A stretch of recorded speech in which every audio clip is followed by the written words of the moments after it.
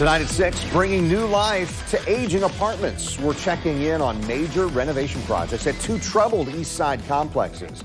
This could help about 100 families living in affordable housing in Jacksonville.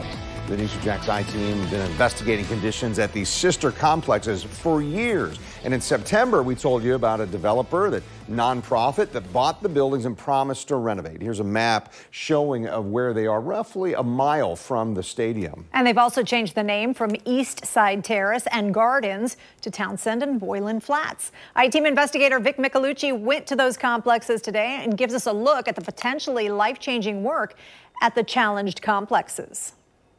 You may remember a couple of years ago, we came to the east side and we saw some people living in just terrible conditions. All the grass, the trash, the weeds, beer bottles, soda cans. Well, now we're driving down the same stretch and immediately I can see that the grass is mowed. There's not the trash that we used to see.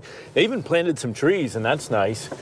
And if we turn the corner, we'll take a look and they are actually renovating it. Doesn't look like much now, but they're working on painting the outside.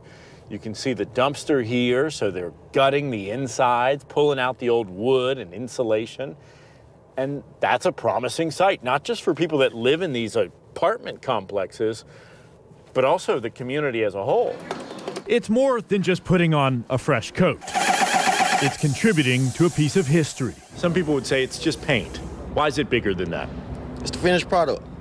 This is what you're going to see when you ride by in our East Side community. For Derek Connor, it's personal. Who are the contractors? Where are they from?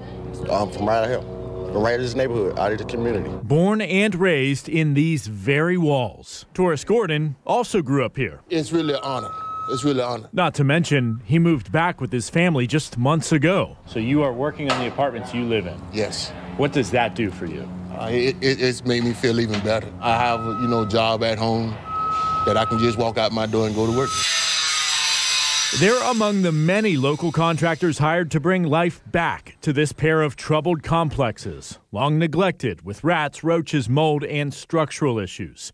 After numerous I-team reports starting in 2021, government agencies stepped in, fining the previous owner $600,000, leading to the $6 million sale to local nonprofit Lift Jacks and Joined Development, who've promised much-needed improvements. We can see the exteriors. They're doing a lot of work there. You've got the blue paint. Some places they're still pressure washing or priming before the final paint. But let's take a look at the rest of the complex.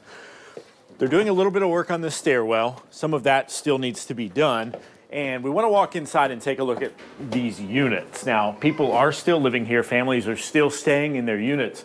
So the crews are doing this room by room, and they're trying to get some of the vacant units fixed up first in case they need to move a family. This is one of the apartments, and you can see, well, they have gutted it. Toilet, sinks, drywall insulation, a lot of renovation to be done. There is some good news that they're certainly getting some work done here. How you doing? However, not everyone is sold. These longtime residents are in their 70s and 80s. They've heard a lot of promises over the years and have seen little change. Do you want them to come in and do a full renovation?